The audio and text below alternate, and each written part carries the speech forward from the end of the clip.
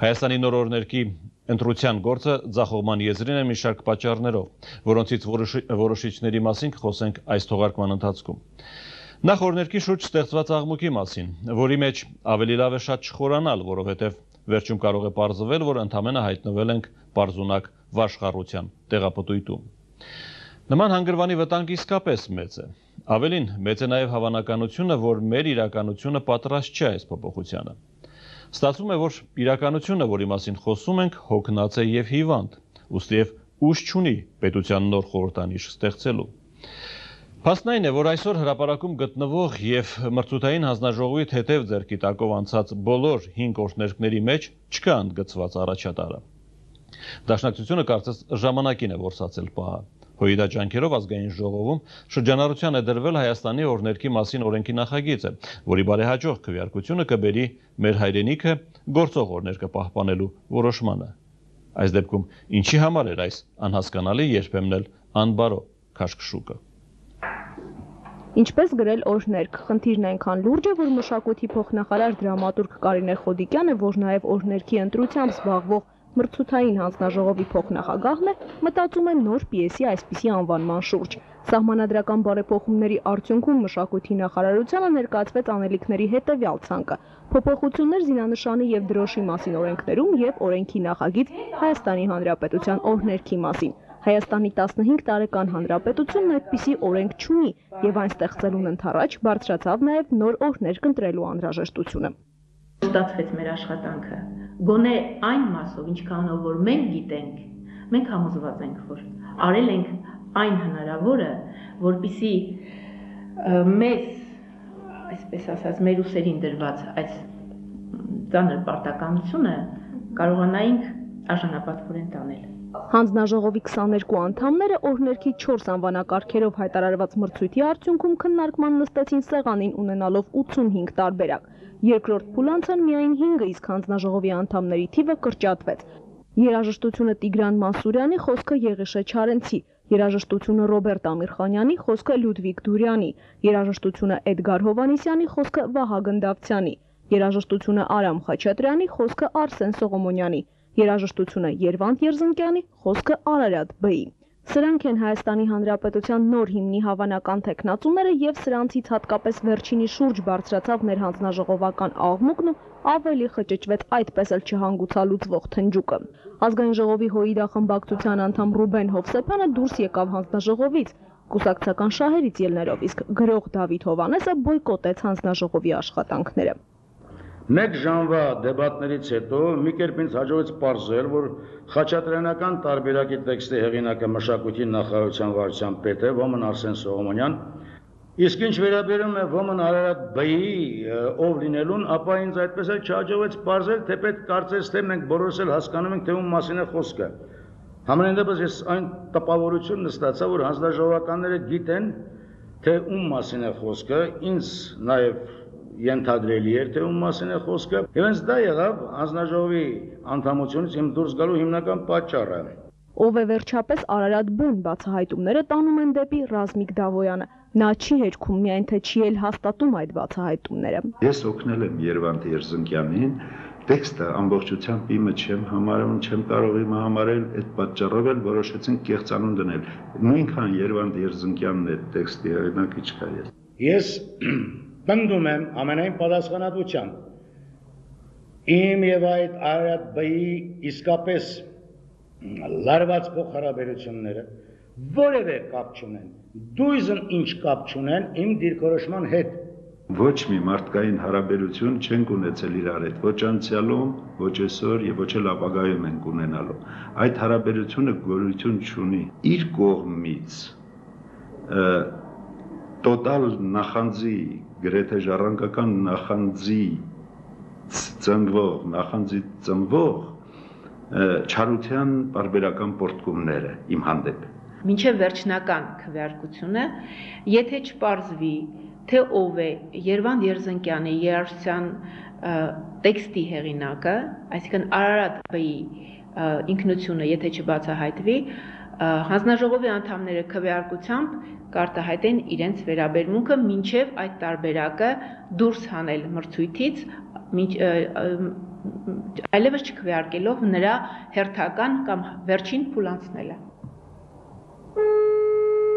ԴԱՎԻԹ ՀՈՎՀԱՆՆԵՍը զանգահարում է մշակույթի և երիտասարդության նախարարություն աշխատակազմի քարտուղար Նորա Դայանին։ Նա որոշել է ևս մեկ անգամ պարզել իրավունք ունի թե ոչ հանձնաժողովի անդամը մասնակցելու մրցույթին։ Նորա Դայանը արձակուրդում է, տեղեկանում ենք նույն գերատեսչությունից։ Տիկին Նորա Դայանից ճշգրտել է այդ հարցը, թե իրավունք ունի հանձնաժողովի անդամը մասնակցելու թե ոչ, եւ ստացել է հստակ պատասխան։ Կտրական ոչ, իրավունք չունի։ Հիմա ես երբ ուզում եմ նորից ճշգրտել տիկին Նորա Դայանի հետ այդ հարցը, չեմ կարողանում, որովհետև նրա հեռախոսահամարը չի պատասխանում։ Կանոնակարգը չի արգելում հանձնաժողովի անդամին մասնակցելու։ Կանոնակարգը եւ ներքին պայմանավորվածությունն ասում է, որ եթե հանձնաժողովի անդամներից որևէ մեկը ինչ որ գործ է ներկայացնում, նա այդ քվեարկության ժամանակ կարող է դուրս գալ, քննարկման ժամանակ կարող է դուրս գալ, կարող է չմասնակցել։ Ռազմիկ Դավոյանն այս ամենը լուրջ չի համարում, գոհ է հանձնաժողովի աշխատանքներից, ավելին առանց ծածկանվան հիմնի տեքստ ունի, այն կներկայացվի միայն երբ տեքստի նոր մրցույթ հայտարարվի։ Լույս դեպի լույս ուխտի տաճար սրբազան, զանգակներդ թող հարություն ղովանջեն, լույս դեպի լույս ընթանալով անսասան ցրիվ եկած զավակների տուն կանչեն։ Մշակույթի փոխնախարար Կարինե Խոդիկյանը տեղեկացնում է, եթե այդպես էլ նշված 5 տարբերակներից եւ ոչ մեկը լավագույնը չճանաչվի, հնարավոր է նոր մրցույթ, բայց հիմնի եւ ոչ թե առանձին տեքստի կամ երաժշտության համար։ Հանձնաժողովն իր աշխատանքները կավարտի ոչ շուտ, քան սեպտեմբերի վերջը։ Եթե ընտրվի որևէ տարբերակ, դա չի նշանակում, որ դա արդեն ընտրված օրհներկ է։ Ընդամենը հանձնաժողովը արել է իր ընտրությունը, որից հետո այն պետք է ներկայացվի ազգային ժողով եւ այս դեպքում վերջին խոսքը ազգային ժողովինն է։ Ազգային ժողովի այս նստաշրջանում առայժմ օրհներքի օրենքի 2 նախագիծ է շրջանառվելու։ Այն, որը կընտրի մրցութային հանձնաժողովը եւ գործող մեր հայրենիքը, որ օրակարգ է մտցնելու ՀՅԴ-ն։ Հայաստանի Հանրապետության 15-ամյակի բոլոր միջոցառումների մեկնարկն այնուամենայնիվ կտա մեր հայրենիքը։ Դիանա Հարությունյան, Կարեն Բաղդասարյան, Գառնիկ Սիրեկանյան, Կիրակնորա, Հորիզոն։ Այն պահից, երբ պարզ դարձավ նոր օրհներկների լավագույն հնգյակը, կրկերը բորբոքվեցին աներևակայելի արագությամբ, ինչը նույն արագությամբ էլ բերեց հանձնաժողովի նկատմամբ տարակուսանքի խորացմանը։ Ընդհանուր առաջացավ, ովքեր են հանձնաժողովականները եւ առհասարակ, ինչքանով է ճիշտ պետական այդ խորհրդանիշի ճակատագիրը հանձնել մի խումբ մարդկանց ձեռքը, ովքեր, ինչպես ցույց տվեց ժամանակը, զերծ չէին հայ մահկանացուին բնորոշ թուլություններից։ Մյուս հանգամանքը, որն ավելի շատ փորձ է արվում ստվերում թողնել։ Առանձին բարդույթ է դարձել օրհներկների երաժշտության եւ տեքստերի հեղինակների անունների շահարկումը, որտեղ ի հայտ է եկել բավականին արեստացին եւ արատավոր երևույթ, ինչն էլ բերել է հնի եւ նորի բախմանը։ Վտանգավոր է իսկապես այն մտածողությունը, թե Արամ Խաչատրյանի օրհներքի խորհրդային մոտիվները անվիճարկելի են մեր օրերում։ Միգուցե այդպես է, բայց վտանգավոր է այդպես մտածելը։ Տիգրան Մանսուրյանին եւ Ռոբերտ Ամիրխանյանին ներկայացնելն ավելորդ է, բայց այս հարցում նրանց ստեղծագործական մոտեցումներին ծանոթանալը երևի առաջին հերթին օգտակար կլիներ հենց այն հանձնաժողովականների համար, ովքեր տատանվում են հնի եւ նորի ընտրության միջև, կամ պարզապես չեն գիտակցում հնի եւ նորի տարորոշումը։ 1, 2, 3, 4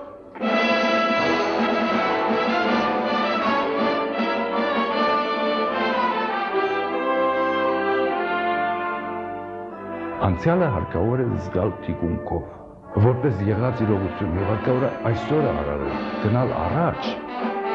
Ինչպես կարող է մեր երկրի հիմներքի մեջ վերջի քառակի մեջ 3 անգամ կրկնվի մահ բառը, եւ ես ապրել եմ ուզում։ Ռոբերտ Ամիրխանյանն իր հերթական ստեղծագործությունն է ավարտում։ Պետական համալսարանի օրհներկն է, որը շատ շուտով կսկսի ինքնուրույն կյանքով ապրել։ Կոմպոզիտորն այս ժանրում ստեղծագործելու մեծ փորձ ունի, եւ պատահական չէ, որ Հայաստանի Հանրապետության օրհներքի մրցույթում քննարկվող 5 տարբերակներից մեկը նրա հեղինակածն է։ Սա ամենապատասխանատու մրցույթն է մեր կյանքի մեջ, որտեղ սա արդեն մրցույթ չէ։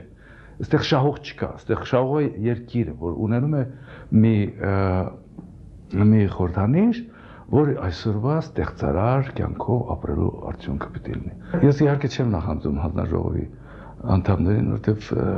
լսել մի բան, որը պատկանում է մեծ ժամանակներին չոցեմ, շատ դժվարին խնդիր է։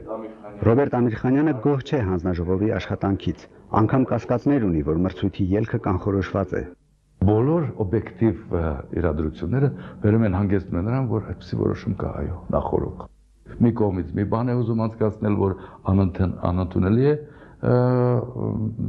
մեզ համար, մյուս կողմից այն ինչ որ բացահայտ է, որ իրանք կարող են ընդունել, դա էլ նրանք չեն համարձակվում անցկացնել։ Երբեք չի կարելի հստակ հոգեբանություն ունեցած երկրի տոտալիտար անձը ոչնչացնող, անձին ոտնահարող, նրա կարծիքը հաշվի չառնող երկրի սիմվոլը բերել դնել մեր երկրի վրա, չէ՞ որ դա գաղափարազուրկ մարդու գործ է։ Խոսքը խորհրդային Հայաստանի հիմնի մասին է, որի նորացված տեքստով տարբերակը կոմպոզիտորին չի բավարարում ոչ միայն գաղափարական, այլև մասնագիտական առումով։ Չեն կարողանալու անել այդ բանը, որովհետև այնտեղ այնպիսի շեշտեր են երաժշտության մեջ, որոնք եվրոպական մտածողության բան են բերում։ Նրանք հենց սկզբից առաջի շեշտված վանկը առանց նախապայմանի եւ մանավանդ որ իր տարբերակի հիմնական տարբերակի մեջ նույնպես եղել է սխալ սովետական ազատ աշխարհ Հայաստան ինչ բառեր էլ գրեն չեն կարողանալու բառը պիտի երկվի մեր հայրենիք բյուր դարեր կանգուն ես հայկյան ողողությունն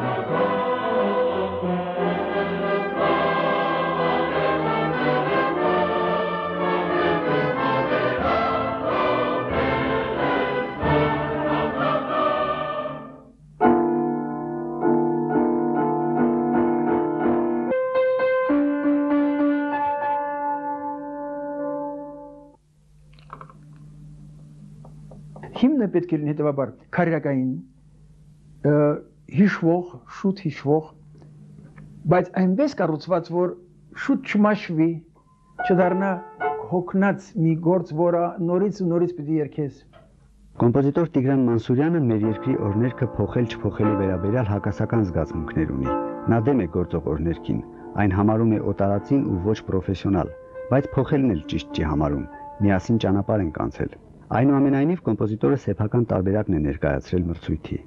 Ես իմ անուշ Հայաստանի արևահամ բառն եմ սիրում։ Սա պիտի չի ասվի, այսպես չի պիտի ասվի։ Ես այդպես էլ ասել եմ։ Արի, ցույց տամ։ Ես իմ անուշ Հայաստանի արևահամ բառն եմ սիրում։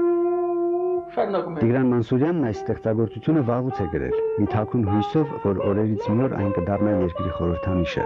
բայց նա էլ մրցութային հանձնաժողովի անաչառության հետ մեծ հույսեր չի կապում։ Մրցույթ հայտարարելուց առաջ արդեն մի մեծ թիվ մտավորականների դիմումը եղավ վերադառնալու Արամ Խաչատրյանի մեղեդիին։ Սրանք պատահական բաներ չեն։ Հենց ինչպես այդ 30 ստորագրությունը ինչու մի օրում ծնվեցին, դա ինչպես գոյացավ։ Ինչու նախանցյալ տարի դա չկար։ Ես կարծում եմ, որ նման բաներ առասարակ ուղղորդվում են։ Գիտեք, երբեք չի կարելի մրցույթի հանել մի երաժշուն, որը բոլորի ականջում կա, համենայնիվ մի քանի սերունդի։ Եվ համատել մի գործի հետ, որը առաջ անգամ է լսվում։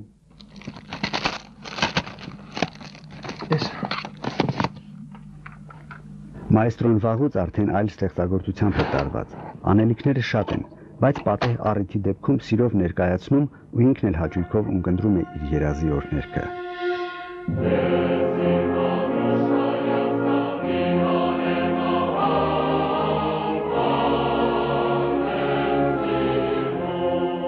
Չարենցի էսպանասացությունը հավաքելու ուժ ունի, կարողություն։ Սրան պետք էր հավատալ։